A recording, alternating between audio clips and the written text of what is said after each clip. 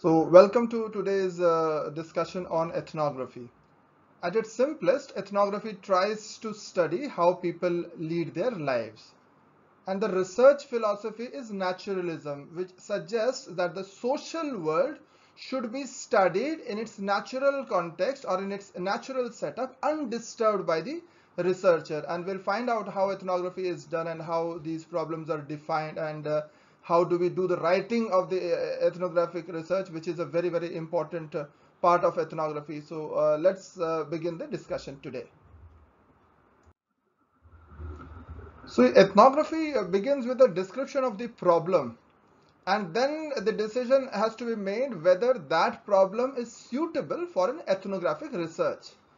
The other decision that has to be made is whether we use the basic ethnic research or we do the applied research. We base our observations on certain theories that we've come across or we think should be applicable for the present problem. We design the ethnographic study, which basically consists of different kinds of field work, and then the data collection, and then there are certain tools to collect that data, and finally we analyze that data and create the ethnographic report. So these are the 8 stages that we're going to discuss in today's discussion. So as I said at the beginning, ethnography tries to understand how people live their lives. So it's a qualitative research design in which the researcher describes and interprets the shared and learned patterns of values, behaviors, beliefs, and language of a culture sharing group. So we'll describe a culture sharing group in subsequent slides, but this is a design in which the researcher describes and interprets the shared and learned patterns. We'll elaborate on the shared part as well, because the researcher embeds himself with the community or participates in a particular community, which we are describing as a culture sharing group. And then he finds and interprets the shared and learned patterns of values, behaviors, beliefs, and language. Basically, different aspects of culture of that particular group. So as we said in the beginning, this believes in naturalism as opposed to positivism, where the social world should be studied in a natural state, undisturbed by the researcher. And the research must be carried out in such ways that are sensitive to the nature of the setting and that of the phenomenon being investigated. So we'll talk about various participants settings as we go along, but important to remember that the researcher must be sensitive to the nature of the setting and also the phenomenon. So these are the steps of ethnographic research, and we'll be discussing these things. So ethnography begins with the determination of whether it is the most appropriate design for studying the research problem. Then we identify and locate a culture sharing group, a group which shares the same culture, as we'll describe it later, to study as well as access. So this identification is based on access considerations as well, that whether the researcher has access to that culture sharing group, or people might call them as community as well. So then we select the cultural themes, issues, or theories to study about the group. So these decisions are made before the actual field work, that what are the cultural themes, or what are the issues, or what are the theories that we are trying to look into during our field work of the particular group that we have identified and which we want to study. So then we determine which type of ethnography to use to study the cultural concepts. We'll be discussing. There are various kinds of ethnographies. There could be a critical ethnography. There are visual ethnographies. There are even digital ethnographies, as we know. So which type of ethnography is used to study these cultural concepts? Then we gather information about that culture sharing group in the context where the group works or lives, and that is through extensive field work. And that might involve the researcher to stay with the community in its natural setting. And after that, the researcher generates an overall cultural interpretation of the group from the analysis of many data sources. So we'll be talking about all the different data sources.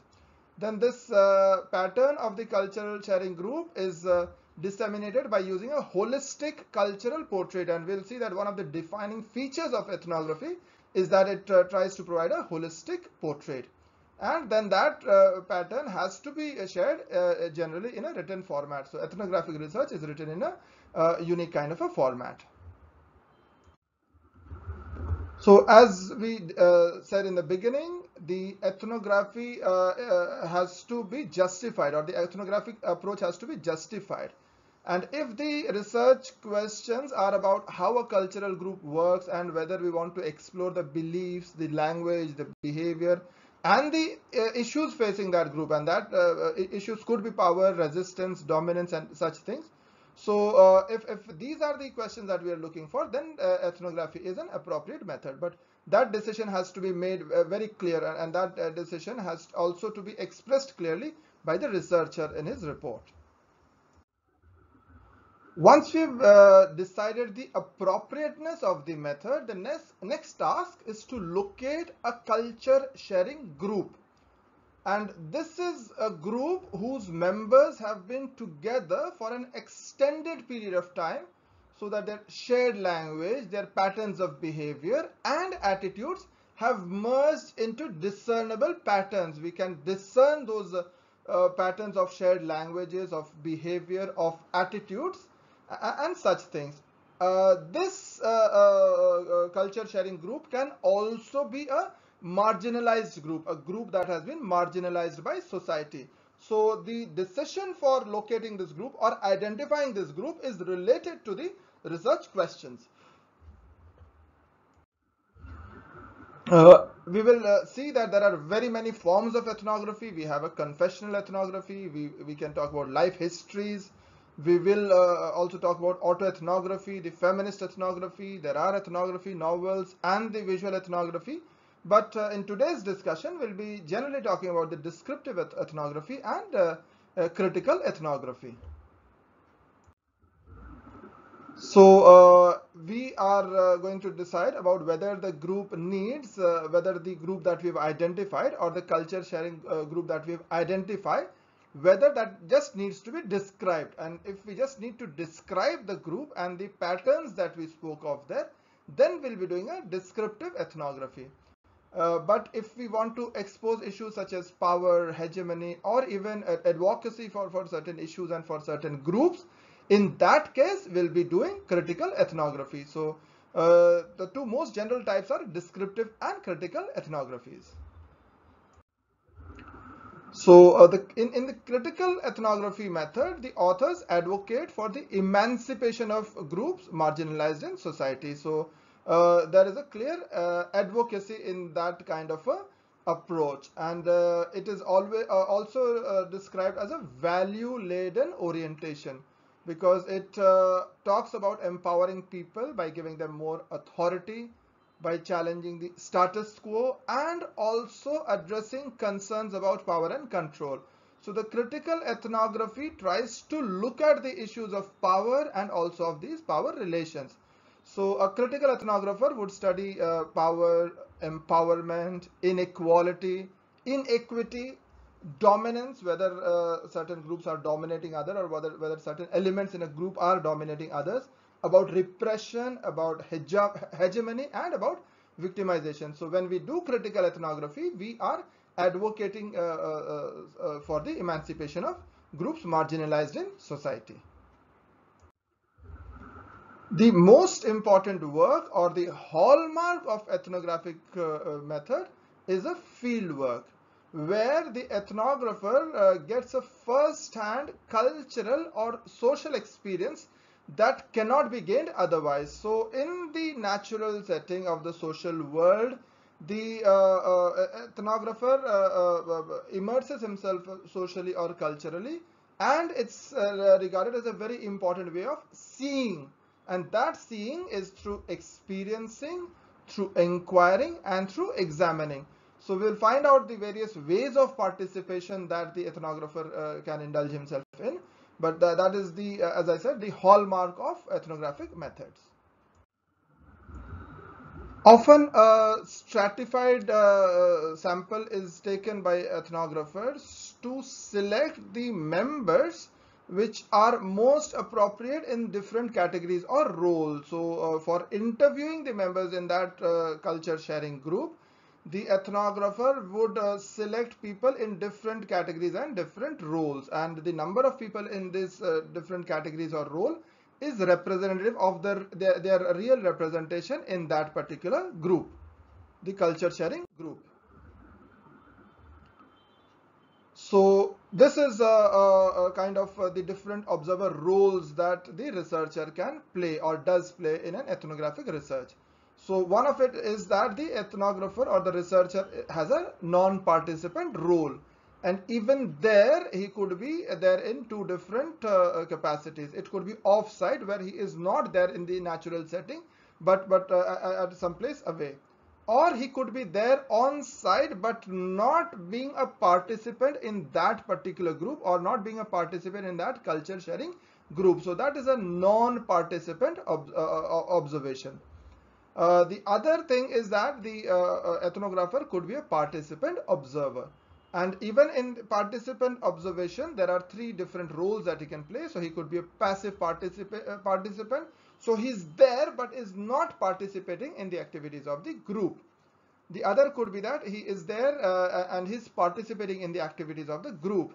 And finally, there's a role of complete participant, where the ethnographer or the researcher has all the credentials to be a member of that particular group. So for example, if he's studying a cricket team, for example, then he has all the credentials to be a member of that particular team. So that is how we distinguish between a complete participant and a participant observer. So in participant observation, the ethnographer becomes self as instrument. So he's himself an instrument. The researcher is himself or herself an instrument. And data are collected in field notes written in the moment, but it may also be written later in reflection. And these repeated observations with varying level of participation provide the means of how the ethnography makes the exotic familiar and the familiar exotic. So that's a very nice way of describing ethnographic research. But a word of caution, that if, and this is based on cognitive science, and this is known as the Hawthorne effect, that people who are being observed either consciously or unconsciously change what is being measured because they're aware of the observer. So there, and this is a very common thing, that if we assume or if we know that somebody is observing us, then probably we'll be in our best behavior. We might not be in our natural behavior. So that is one thing that the researcher has to keep in mind, that if people know that they're being watched consciously or unconsciously, that would bring about a change in their natural behavior. So that is why these covert and overt observation roles are important. So when the role is that of covert and unobtrusive, so the researcher is there present secretively or almost as an undercover researcher. So those being observed have no knowledge about the observer's true identity or the purpose of the observer being there. So that can provide richer details about the group being studied, because they are not aware that they are being watched.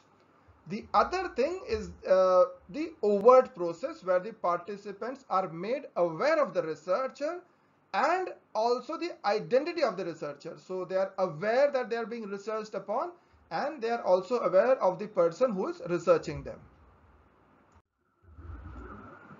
The researcher often has to rely on one or two key individuals in the group they are studying, and these people are known as key actors. So these key actors provide ethnographers with rich, detailed autobiographical descriptions of themselves, and they also help identify members of the community. So they are extremely important in the research process, and ethnographers have to keep a close eye on who could be key actors in that particular group. So the ethnographic researchers are likely to supplement their observations with in-depth interviews, group discussions, and documentary review.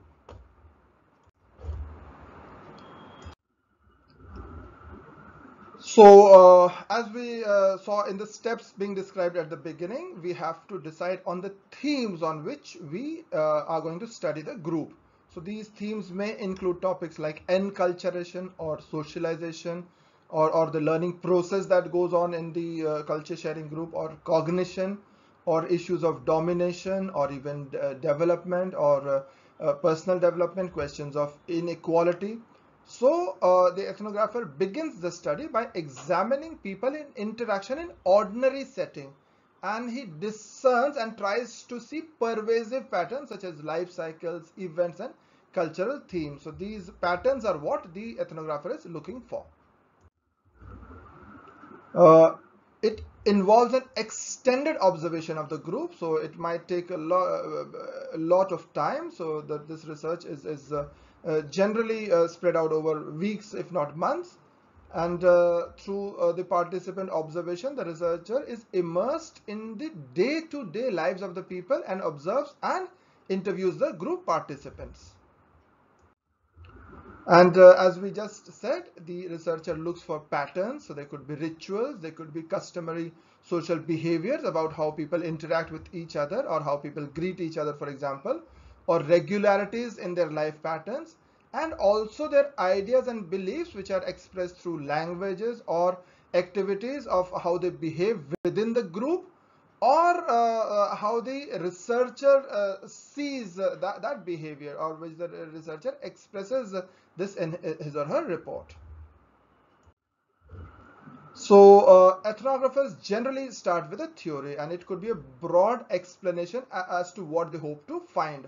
So, it could be drawn from cognitive sciences about understanding ideas and beliefs, or it could be from materialist theories also, such as techno-environmentalism. It could be Marxism, it could be acculturation theories, or innovations, or how ideas are diffused, or innovations are diffused in groups, and also observe how individuals in the culture sharing group behave and talk. So there are theories about from cognitive sciences and materialist theories. So we are trying to prove or disprove those elements in our participant observation.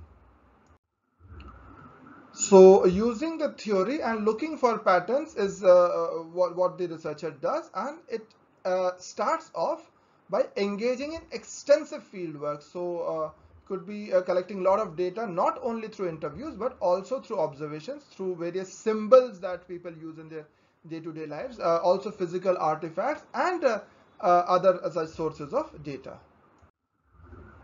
So going to the research site is what is important, and although there are variations in that, and in many cases, as we've seen, that ethnographer need not go to the research site, but generally this is what ethnographers do, is go to the research site, and respecting the daily lives of individuals while they're collecting a wide variety of material.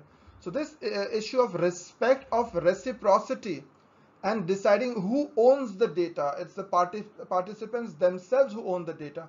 These are central to the ethnographic research process.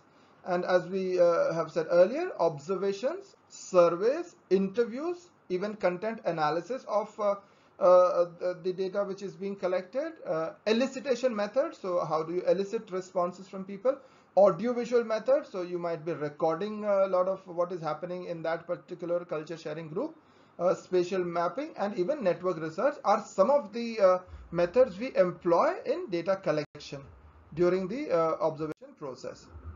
So we could be talking about the field notes, about an observation grid as we suggested, where we decide that how this observation will go on. It could be audio and video recordings as well. The researcher could be using the photographs that he takes, or the archival photographs and images as well. It could be internet-based data about that particular group, and also the researcher's own reflexive journal. So these are the sources which are used to write the ethnographic report. So the writing part is about the summary of the research effort during various stages of the field work. So ethnographic reports are typically characterized by a very thick description, and as all qualitative research, ethnographic research deals with lots and lots of descriptions and verbatim quotations as well. So in the next few slides, I'll be talking about the defining features of ethnographic research. So one important concept to understand is that of culture. And culture comprises the ideas, the beliefs, the knowledge and behavior that characterizes a group.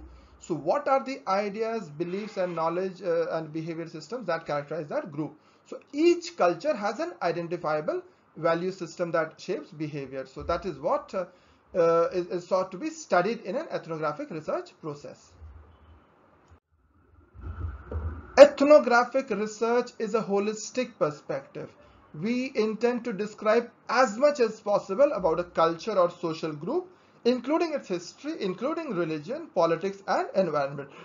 So this conceptual lens is what enables the ethnographer to see the interrelationships at the margins and multiple layers of meaning that might be overlooked in a more focused or a narrow approach. So the holistic approach tries to look at those interrelationships and also the multiple layers of meanings that could be present.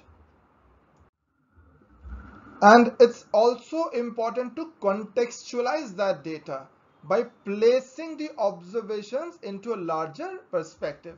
So an event or behavior is meaningful only when it is interpreted in a particular context. So that contextualization is an important part of the ethnographic research process.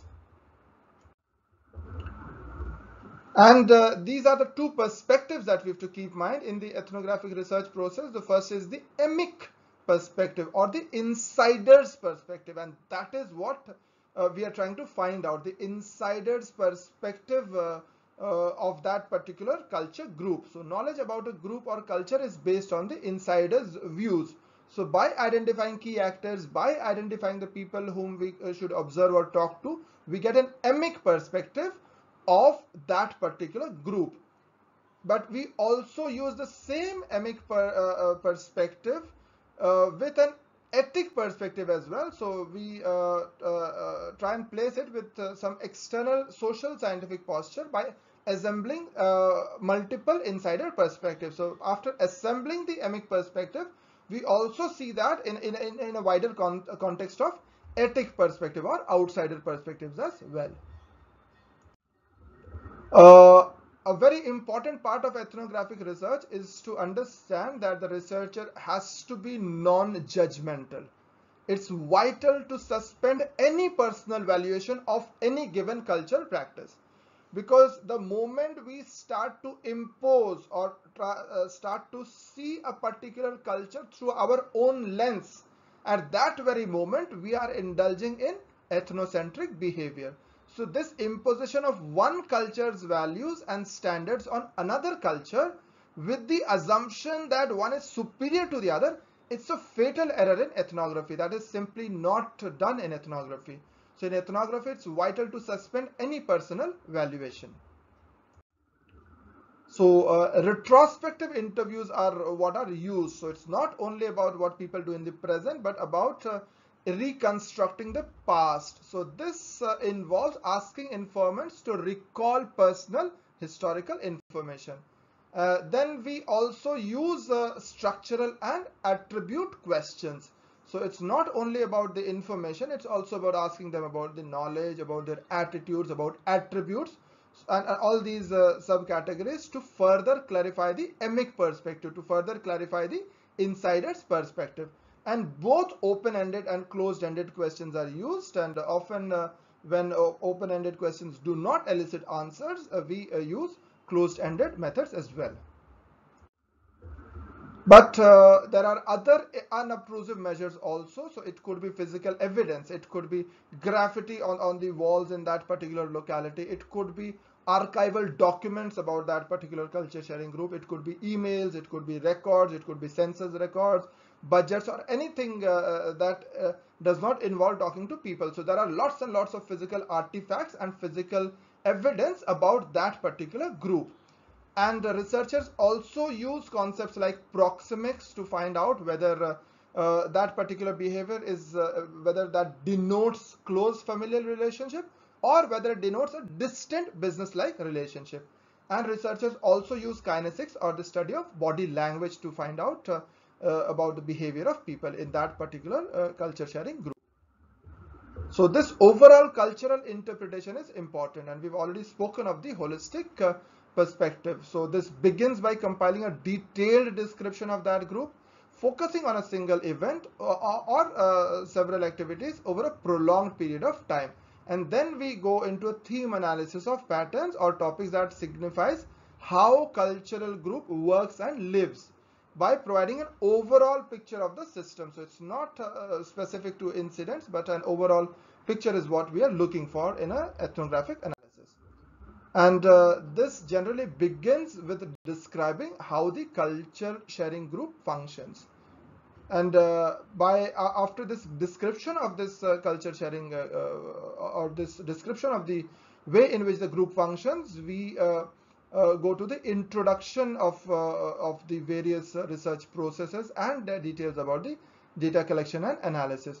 And then we go for a cultural interpretation that describes the patterns that emerge from the analysis. So from those specific instances, we try and see a pattern to provide a holistic cultural portrait of the group. So as in much of qualitative research writing, this begins with an introduction which engages the reader's attention and focuses the study. Then the setting and the methods for learning are clarified. And this is followed about the entry into the setting, into that cultural group setting, and the participation. And then the analytic claims come next. So in the analytic claim, the author first brings an analytic point, then provides information about that point, and then presents the excerpt or direct quote about that particular analytic point, and then analysis of the point is done. So it's a very straightforward process in many research papers. So this is about an analytic point being brought in, information about the point being provided, and then a direct quote or some excerpt being provided to reconfirm that point, and then analysis of that particular point. And in conclusion, the researcher reflects and elaborates on the thesis or the theories advanced at the beginning. So the thesis may be modified, or it may be strengthened in the light of the materials that came out through the field work. And often this is also related to a current issue or to a general theory, or the conclusion might also offer a meta commentary on the thesis.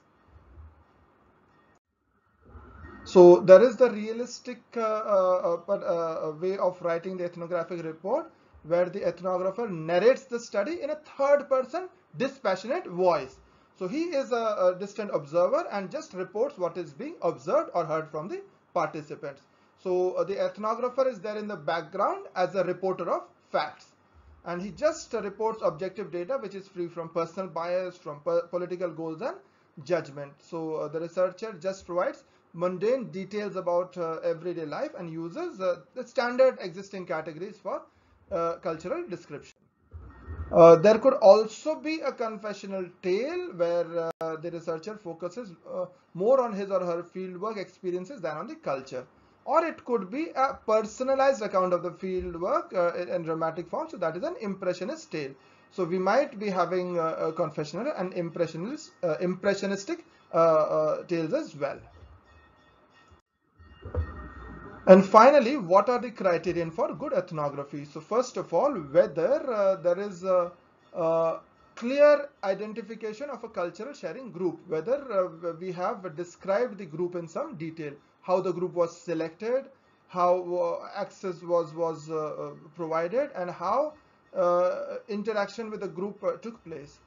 Then the second part is about specifying a cultural theme that will be examined in the light of this particular group. So the author has to identify a cultural theme and the rationale for choosing those themes. So we've described those themes earlier. Then the group has to be described in detail. So creative analytical practices are used to provide a description of the group that we're studying. Then we communicate themes derived from the understanding of the group. So The themes from the observation of the group, they are communicated. Then issues that arose in the field, that are also described in the ethnographic report. And as we've seen, a holistic explanation of how the cultural sharing group works overall. And finally, self-disclosure and reflexivity of the researcher about his or her position in the research. So this could include background experiences with the group and about their reflections and interactions with the group. Thanks a lot for your participation in today's discussion.